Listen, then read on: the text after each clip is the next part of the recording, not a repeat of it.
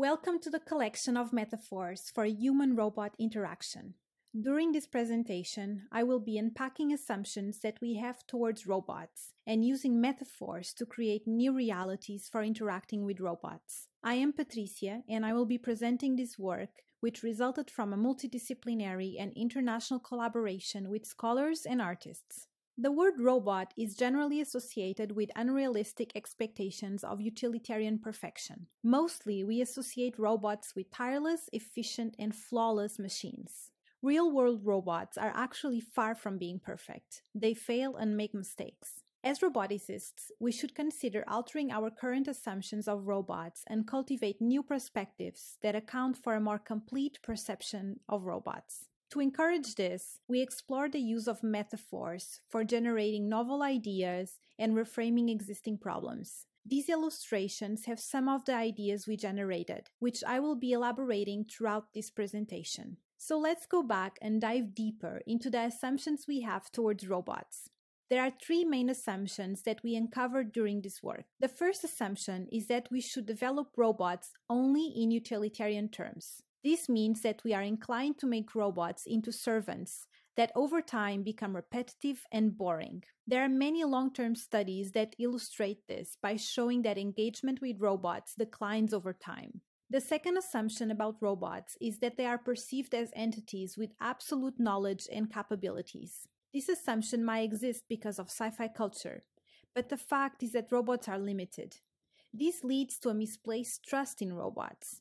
As shown in previous work, in an emergency evacuation scenario, people follow a robot blindly even when the robot makes mistakes in providing directions. The third assumption is that robots are perfect, but robots do make mistakes, perhaps more than humans. For a lay user, this can be disappointing, and indeed there is a whole body of research that studies how robots should apologize for the mistakes they make. Given these problems, the field of human-robot interaction has started to adopt speculative and critical design approaches to break away from these assumptions. Robots have been created as needing entities to suggest codependence from humans.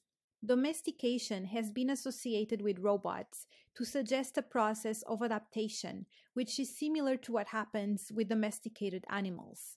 The concept of citizenship has been applied in robotics to suggest ways to negotiate roles between humans and robots. Robots have also been proposed to be destroyed as a way to open a dialogue about a robot's life cycle. In our work, we use metaphors as a generative tool to break free from traditional assumptions and promote novel ideas about robots.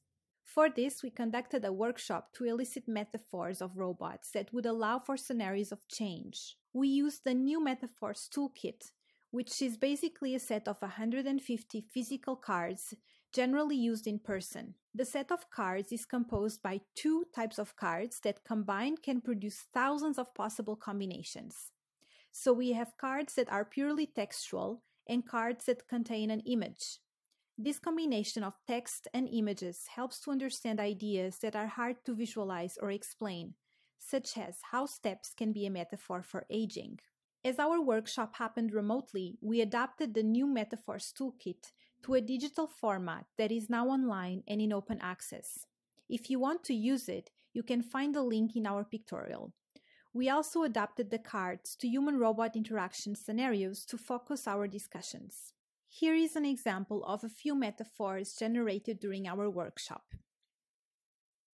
To better understand how these metaphors can be translated in real scenarios between humans and robots, we illustrated and animated them.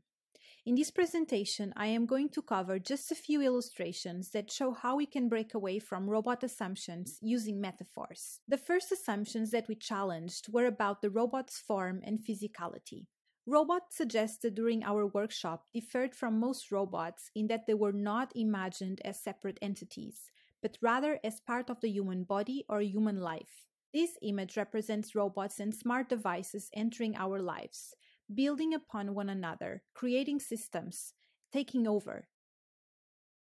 They create a network together that we depend upon that grows and expands, just like a tumor. When the word robot is used, people frequently imagine a human or an animal artifact.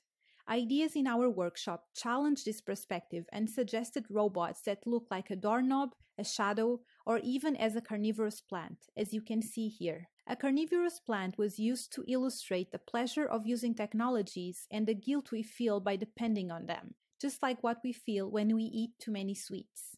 The next set of assumptions is about the robot's role. In this case, we challenge the notion that robots have to be useful all the time. Many of the ideas in our workshop propose robots that are imperfect, need assistance, or perhaps even have undesirable qualities that make them more relatable. In this case, the robot is putting on makeup and beauty products, as it's copying the human behavior, similar to what parrots do. Robots are primarily conceptualized as machines. Because of this, they are frequently designed as efficient tools, but robots can serve in roles that are not usually associated with machines. A robot could be a piece of clothing that is used for self-expression or to mediate the level of intimacy in a relationship. The last set of assumptions challenged some of the interaction behaviors that are common for robots. Another assumption we identified is that robots are perceived as independent entities that work on their own and that do not require any assistance, unless they need human supervision. Some ideas generated during our workshop challenge this assumption by suggesting robots to be vulnerable and in need of care. In this illustration, a robot can fix itself, but it leaves scars in the places that were broken.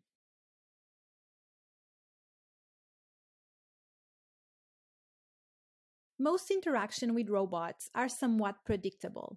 During the workshop, we questioned, is this really the best option?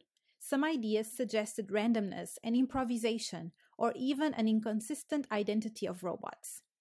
This illustration represents a mischievous drone leaving traces of paint in a public space. The human in the image thinks that it's the bird's action, as it would not expect the robot to be the one causing disruption.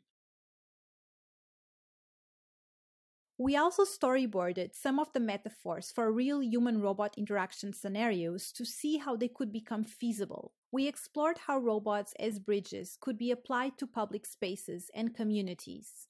In this animated storyboard, you can see a robot as a bridge, being part of the architecture of a city. By changing the bridge's shape, the robot influences how people flow and move around the city, creating spaces for making picnics, for romance, or even places for breakups. We also explored how robots could be applied in the home.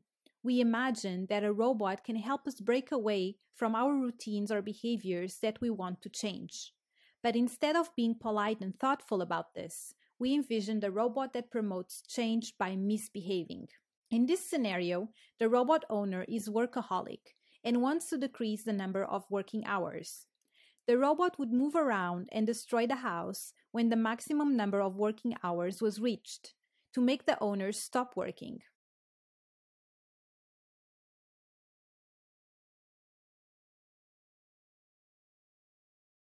With this work, we want to challenge the future design of robots.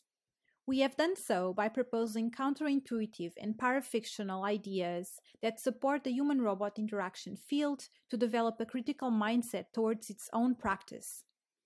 We broaden the perspectives of robots by applying metaphors to break free from current assumptions.